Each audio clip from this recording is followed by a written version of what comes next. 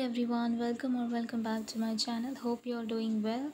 So today I'll be talking about moon in the first house in Taurus, meaning if your moon is in the Lagna itself and it is Taurus, then what it means. Before discussing about moon signs or moon in different houses, we need to understand the moon and its significance. Okay, so what is moon and why it is important? Moon is our inner world, our inherent nature, our true being, our emotions, the way we perceive and respond emotionally. It represents mother, water, nourishment, food, and also our childhood. It is important to understand our moon because it helps one to know why one reacts or behaves or thinks in a certain manner. Our mental setup, our mental health, our emotional needs, how the childhood of that person was, whether one received proper nourishment or not, and what is one's relation with one's mother or how one's mother is, and a lot more. The moon is our emotional intelligence and Mercury our brain. In the world we live in, stress levels are increasing such that we don't even realize how superficial our lives have become. One or the other person around us suffer from some mental health issues. Society is not going to get sensitive or empathetic all of a sudden, or I doubt even in decades. It is us who will have to help ourselves.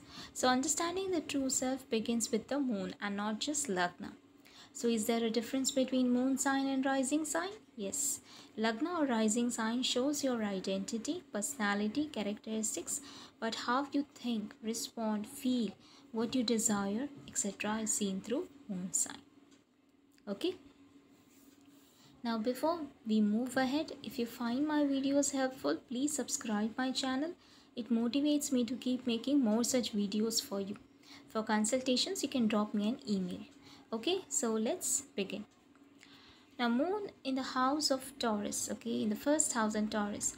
This is the exaltation sign for moon. And moon is really happy here. It is a moon trikona sign for moon. People watching my videos must have known I'm little biased towards Taurians. Yes, I love them. So why? Let's know that, okay? Now if you are a Taurus moon, you are very calm and composed even in terrible situations. Your personality is very charming and face very attractive. You are a happy, gentle and easygoing person unless provoked. You don't lose your temper often unless you are irked to a highest level. Then you pile up your emotions, and the other person will have to face the wrath of you one day when you can't hold up anymore. Okay, it bursts out like a volcano. Okay, because you're piling up. The emotions are, you're not expressing your emotions at that moment. You are someone who likes everything to be well analyzed. So you take your time to emotionally invest yourself into someone. So you are slow to say yes to someone. For you, love means something peaceful, serene, secure, and honest. You don't like drama in your life. You are happy with good food, good music, good company at a good location. Dinner dates for you can be simple things, good food, soothing music, and some deep conversations with the right partner. You don't like fancy candlelight dinners or expensive gifts. Now, not that you don't enjoy, but you don't crave it. You're very slow to commit, but once you say yes to any relationship, that means you will always stay loyal to that person. You're down to earth, kind, and dependable. People can trust you without second thoughts. But you are also very strict about people who hurt you, such that you will never forgive them. For you, once someone has broken your trust, you're never going to believe them, no matter how many times that person apologized you. Okay, you would forgive someone if he is honest and reveals that he reveals the truth, like he likes someone else rather than hiding and cheating, which will be a not acceptable thing for you, and you will never forgive them. So earning the trust of a Taurus is very hard and must be treasured at all cost. Taurians never forgive. Okay, Taurians are mostly a homebody. You may appear lazy, but you're very hardworking, and you have everything planned out. Okay, and you know what needs to be done. But you are just going it very slow and consistent. Okay, you are not very You don't do anything in impulse, okay, hastily. You take your time. You're very graceful and feminine. Even if you are a male, there will be some traits of it. You love being in nature. You're very romantic at your heart. You're someone who loves cuddles and hugs more than the sweaty makeout sessions. For you, pleasure means more than sex. You want to care, you want to nurture, you want to pamper those close to you, and vice versa. You're empathetic, sensitive, and compassionate towards every creation of the universe.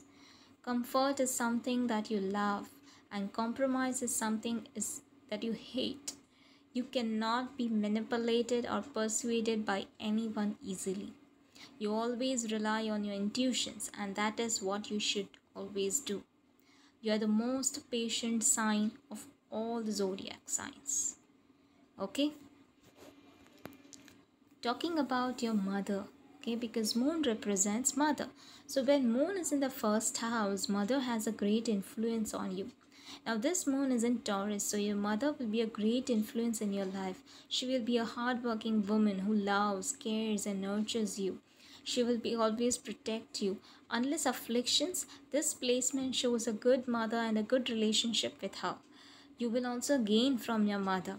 However, because it is a Trikabhava Lord, okay, third house Lord, either you can suffer because of your mother unintentionally, okay, or your mother may have faced a lot of problems in her life, including because of you, or it could be that both the cases exist. Okay. Then moon is exalted in Taurus. Okay, it is considered the exalted position of moon. Moon is very happy here because moon finds the stability, the security of earth. Okay, earthy Taurus. Your moon finds the balance, the strength and stability of earth. When water falls on earth, what happens? There is growth, right? Similarly, it makes one emotionally strong, well balanced, practical, stubborn, calm, graceful, and reliable. They are very dependable person. Exaltation enhances the qualities of moon. The nurturing, the caring, the nourishment, the pampering, the emotions, the sensitivity, the motherly aspect is all enhanced along with the Taurus earthiness. So stability, practicality, and know-how of finances, because Taurus is a sign of finance. It represents the wealth, it represents the security, materialistic desires. This makes a person a lover of good things along with a realistic thinking. You are naturally drawn to aesthetic and artistic things in life. Okay. Now, one more thing that we need to address here is Taurus. For you, moon rules your third house, and it is placed in your lagna itself, almost 11 places away. This makes you this makes you say what you feel. You reveal your emotions clearly. There is transparency along with the mystery that makes you attractive to other gender. You won't reveal your true self to others unless you trust that person completely. So many people may know you but may not know you. Okay, you can be good in writing and communication. You will be very courageous and hardworking person. However, you are also blunt. So many people may not like your straightforward approach and their ego may get hurt. Depending on other factors, this can also make someone feel lonely or isolated. Winning any battles or arguments or any debates can boost your confidence and courage. Libra is the mole trikona sign of your Lord Venus. You will also get a good looking partner if you're not having any bad aspects or any afflictions in your chart. You may be very particular about how you want things, and people may think of this uh, a so-called perfectionist attitude as arrogance. Okay, but it's okay. Okay, it is how you are, and it is good to be yourself than fake it. However, since moon is a Trikabhava lord, so this moon will not have only a positive result for you despite the exaltation. You will have mental health issues, problems because of emotional attachment. Relationships may exhaust you, relationships may drain you. You will suffer from emotional peace and happiness, and a lack of love, lack of happiness.